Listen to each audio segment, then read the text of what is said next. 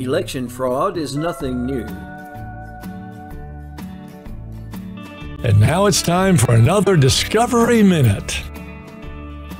In 1835, Colonel Davy Crockett recorded his run for re-election to Congress from Tennessee.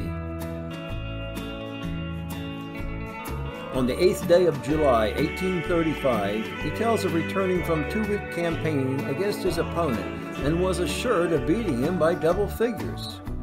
Crockett was very popular among his constituents and took a hard stand against President Andrew Jackson's corrupt administration.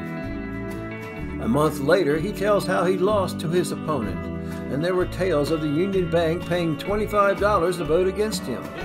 I came within 230 votes of being elected with the whole power of the Treasury against me. It is plain to see that the poor old man is surrounded by a set of horse leeches who will stick to him while there is a drop of blood to be got. In summary, Crockett concludes that I was done with politics for the present, and they might all go to hell, and I would go to Texas. Learn more about the American history when you visit the Discovery Center or visit us at evidences.org.